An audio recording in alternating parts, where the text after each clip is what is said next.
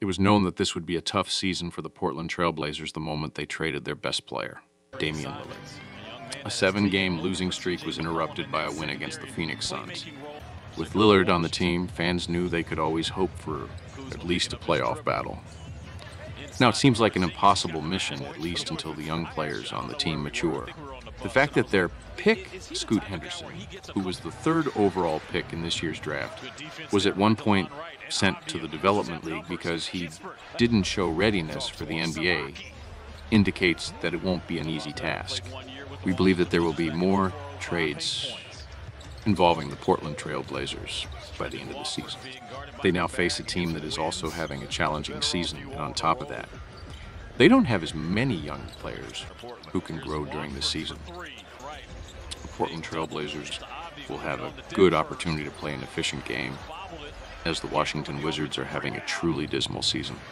The Washington Wizards are in terrible form.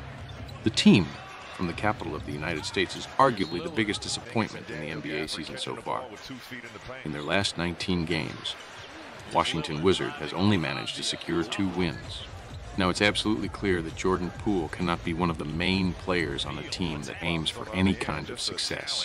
When you add to that the fact that Kyle Kuzma is another player who seems to focus solely on his statistics without much desire for team success, it's clear why the team is facing such significant problems. For the Washington Wizards, it would be best to trade both of them for future picks and try to form a young core that may bring them some results in the future. In their visit to the Portland Trail Blazers, the Washington Wizards will have the opportunity to secure their 3rd away victory of the season. It will be a tough task for them to find a better opportunity for that victory than this one. In the previous seasons, both teams celebrated a win once. And what's interesting is that both times it happened during away games. Absences and injuries. Robert Williams is out for the entire season due to injury, while the participation of Shadon Sharpe is questionable. Landry Shamet, Danilo Gallinari, and Delon Wright are questionable for the visitors. It's a clash between 2 teams that practically have no ambitions this season, except to fight for a better position in the draft next summer.